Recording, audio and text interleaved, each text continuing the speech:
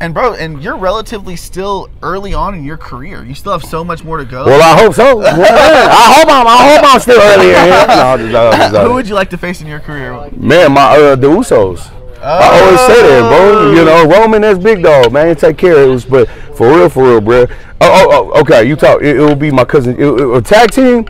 It will be Usos. But to work somebody one-on-one, like, I mean, fuck, man. It really be my family members, you know. Yeah. But man, if my Uncle Yoko was alive, or Umaga, especially Umaga, you know, God rest their souls and everything. But yeah, man, it sucks because I wish my uncle and them, no here longer with us. I wish they was here, you know, to not only see like what I've been doing, but also see what the Usos been doing, what Roman's been doing, what my cousin NXT Solo Sequoia's been doing. You know, man, the fucking list just goes on, bro. Bro, I mean, they've laid the foundation. They did what they did, but Absolutely. I feel like your guys' generation really turned the heat up. Oh, absolutely, yeah.